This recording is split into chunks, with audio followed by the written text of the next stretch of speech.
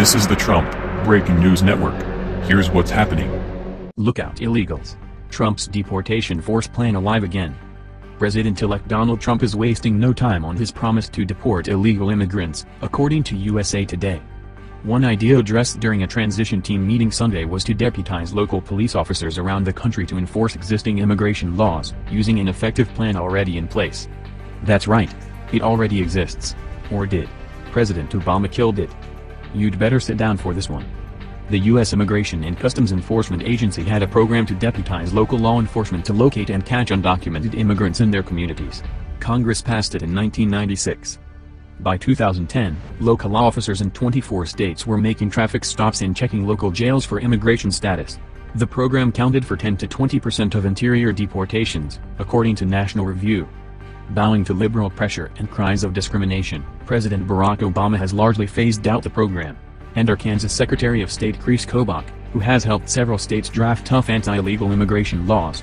In a meeting Sunday, Kobach suggested reviving the 287G program to help fulfill Trump's priority of deporting the estimated 2 to 3 million undocumented immigrants who have criminal records. Kobach also addressed Trump's pledge to revoke the Syrian refugee program and to increase screening of all people from countries with ties to terrorism. I can hear the liberals screaming now. Kobach suggests the program be implemented in at least 70 cities and counties. We hope that when Donald Trump takes office in January, our new president will target the hundreds of sanctuary cities across the U.S. These cities, which house the majority of America's 11 to 12 million illegal immigrants, have seen a resulting crime wave, according to the Washington Examiner.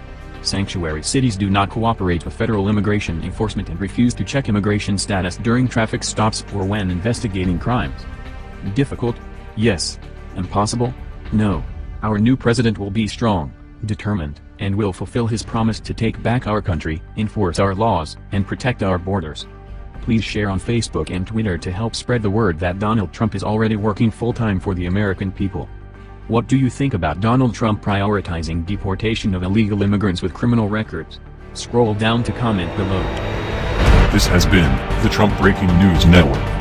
Please subscribe and share to stay up to date on the latest news about our president. Be informed.